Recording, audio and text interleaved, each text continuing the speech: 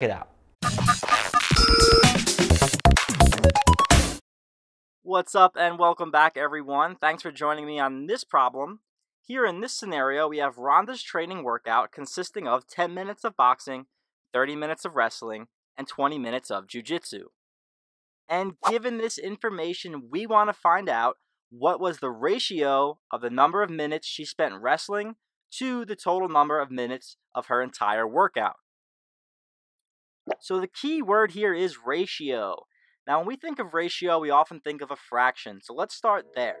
When we think of a fraction, we think of a numerator being the part and the denominator being the whole. And in this case, we'll think of it as a proper fraction where the numerator is smaller than or equal to the denominator. So remember now that we are trying to find a ratio between the number of minutes that she spent wrestling compared to her entire workout. And we know that a ratio is just a different way of expressing a fraction. So when we think of this in terms of the part and the whole, we have to figure out which one is which in terms of the information that we're looking for. Now, we can think of the whole as her whole entire workout. So how much time did she spend working out? She spent 10 minutes boxing, 30 minutes wrestling, and 20 minutes practicing jiu-jitsu.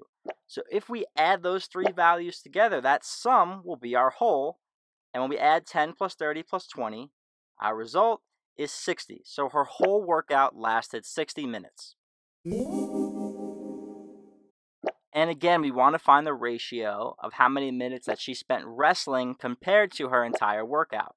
And we know that she spent 30 minutes training wrestling. So now we have our ratio of 30 to 60. And again, we can think of this as a fraction.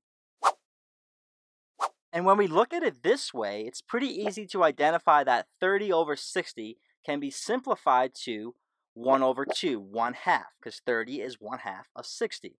And that should make sense because 60 minutes represents 1 hour, and we call a period of 30 minutes 1/2 hour. So we can conclude that our ratio is 1 to 2, or in this case, for every 2 minutes that she spent working out, one of those minutes consisted of practicing wrestling. And that's it for that one. Rhonda sounds like a pretty tough chick, so I would not mess with her. And I'll catch you guys next time. Cool. Alright, so that's it for that lesson. Hope you found it helpful, and if you did, please click that link below and subscribe to our YouTube channel. We add new lessons every week. We don't want you to miss out. And also, if you have any questions or concerns, feel free to comment down in the comment section below. We respond to every single comment. I promise you will respond, even the meme ones. Okay, but let's just try to keep it nice. Those ones are always a lot more fun to read. And we'll catch you guys next time. See ya.